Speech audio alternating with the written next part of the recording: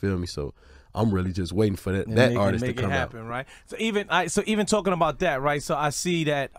First off, how's your relationship with Bibby? Yeah, that's my brother. You know, we locked in forever. Like, Bibby just he just being a mogul right now. Like, he not even really focused on music, bro. He just so locked in on the business of it and just being a boss. He ain't really like. How do you feel about tripping. that?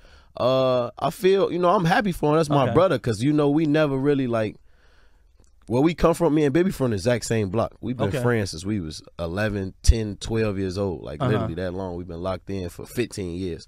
So when you see him doing that, you like, no, you reaching heights that we ain't never even think we could reach. But at the end of the day, Bibby still one of, like, my favorite artists, like, that could rap. So I still want to hear him rap too. I ain't gonna lie. His fans want to hear him rap. So I want to pull him out, like, pull him out retirement and just rap, just put something out. You feel what I'm saying? But do you have conversations with him about that? All the time, man. We still trying to work on our joint project, and I think he really waiting for me to just sit down and just we lock in on that. I think that's kind of like what he want to put out first before he put his own singles out and stuff like that. You know what I'm saying? And I'm really just waiting to lock in with him. But our relationship, we never really established like a working business relationship. We always been like best friends. So when we get in the studio, we'll mess around and just chop it up. Like now, I'm saying today, if we get in the studio, we probably won't even do music. We'll just be in there talking for hours. You know what I'm saying? Like, we just got to really lock in and say, man, we finna work. Like, or come with the beats first. Yeah. Like, just lock in with the producers. Not have nobody send nothing. Everybody get in the studio with us,